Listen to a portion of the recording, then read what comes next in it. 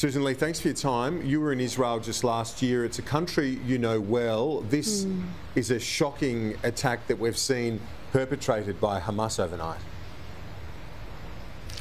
It certainly is, Kieran, and the coalition utterly condemns this unprovoked and abhorrent act by the militant group Hamas. To see some of the footage, and as you say, having been there recently, does of course bring it home. And as Israel's Prime Minister has rightly described this as an act of war, I know that everyone in Australia who feels that closeness and friendship with the State of Israel will be waking up this morning and finding some of this hard to believe. I also, Kieran, want to call out the Prime Minister. It took him until 6 a.m. this morning to actually make a public statement about this.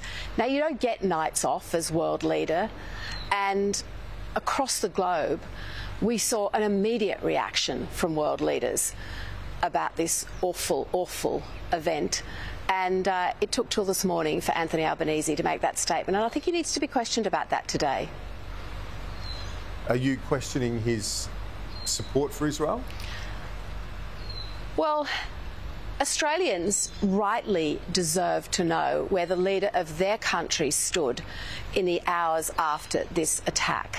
So I'm questioning his timing, and as I said, you don't get time off. You don't get to go to sleep, wake up and then put a statement out that surely you, as the leader of this country, should have put out the night before.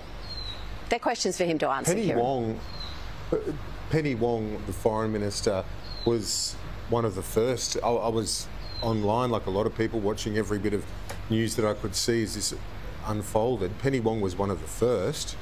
She's the Foreign Minister of the Albanese government. So I put that to you in a sense. She's not the leader of the country. The Albanese government, she did respond quickly. She's not the leader of the country. Australians rightly deserve to know where their Prime Minister stood. I see this as yet another failure of leadership by Anthony Albanese. When you're just talking to Senator McCarthy, we've got just about a week to go until The Voice, and again, complete failure of leadership from our Prime Minister on an issue that is right now dividing this country. I want to get your reaction to a message I just received from a member of the Cabinet saying, what a disgrace, in response to your criticism of Anthony Albanese. What do you say to that? Well, I'm quite frequently critical of Anthony Albanese, and I'm not going to take a backward step. Not on this, not on The Voice, not on cost of living, not on his hapless response to so many of the urgent issues that face Australians every single day. I'm not taking a backward step, Kieran. We're 6 days away from the referendum. It looks like the no vote will go down. What's the coalition's plan for closing the gap if it does go down? Well, it's ironic that people are asking us what our plan is when right now we're facing this Prime Minister's Voice referendum. It is a lose-lose for the country, Kieran. It's a lose-lose. Whatever the result is on Saturday, it will be bad, divisive and unhappy for Australians the next day. So we do need to bring the country together. And of course, as my colleagues focus on how we look at the events beyond the 15th of October, that's where we're all thinking, because to see this referendum divide the country the way it has gives me no joy. I won't be happy, by the way, if no wins. I will be voting no with a heavy heart, and I explain that in detail to everyone who asks me. And I'm pleased that so many people are engaging with the referendum, even though they don't have the detail, even though they don't have the answers that they're desperately seeking, with only 1 week to go. We have been constructive, Kieran, all the way along. There have been numerous points along the way where Peter Dutton has offered to work with the Prime Minister and, in fact, delay the referendum, not wishing to see the country divided. But I fear that that is happening already. And it is just so important that the day after we come together as a country. You know, we live in the best country in the world, the luckiest country, and we are all Australians. Yep, indeed. I think a lot of people would agree with you on that point, that it will be crucial for us to unite after the day after, regardless of the result. But I'm wondering, is the Liberal Party still committed to those regional and local voices legislated, as Mr Dutton suggested 6 months ago?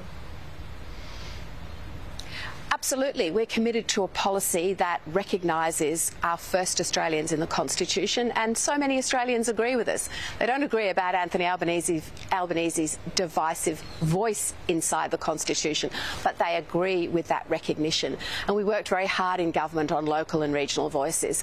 But I'm the Deputy Leader of the party, Kieran. I'll work with my colleagues on whatever we need to do post next weekend to bring Australians together. So just in that answer, you also suggested that the referendum, that second referendum, is something that you would also continue to argue for as an opposition, that Mr Dutton committed to on this program a few weeks ago. That backs in our determination to recognise Indigenous Australians in our Constitution. And what that points to is the distance that Anthony Albanese has gone from what ordinary Australians expect. Of course we want to see that recognition. We want to see the country come together. We don't believe that pushing ahead with this divisive voice has been anything but against the interests of closing the gap, of bringing all Australians together, but most importantly, making sure that outcomes for our first Australians improve. And the care, the compassion, the understanding, that's hard work, Kieran. It's hard work that we're all up for, and we need to remember that the voice is not going to produce those answers for Indigenous Australians. It simply isn't. But we do want to see the work that every Australian expects from all sides of politics. And finally, do you think that voters are differentiating between the voice and its judgment and their judgment of the government and the Prime Minister? In fact, many seeing it, according to those in the government, as a point of conviction for the Prime Minister. I think Australians are wondering why he is obsessed with this Canberra voice and why he can't recognise the lived experiences of their own lives. I mean, we've had 105,000 people call the National Debt Helpline this year, Kieran. That's an extraordinary number. We now know that people are calling our Lifeline-type support services and mentioning their mortgage cost much more than they ever used to, and that's not surprising given that the average mortgage has gone up $22,000 a year. So as I travel the country, as my coalition colleagues talk to ordinary Australians, sure, they are mentioning the voice and they know the referendum is happening, but they are also seeking answers from a Prime Minister who promised he would not leave them behind, who promised that life would be better under him, and who simply seems to be unable to engage or even understand what their real-world problems are. Deputy Liberal Leader Sussan Ley, appreciate your time. Talk to you soon. Thank you.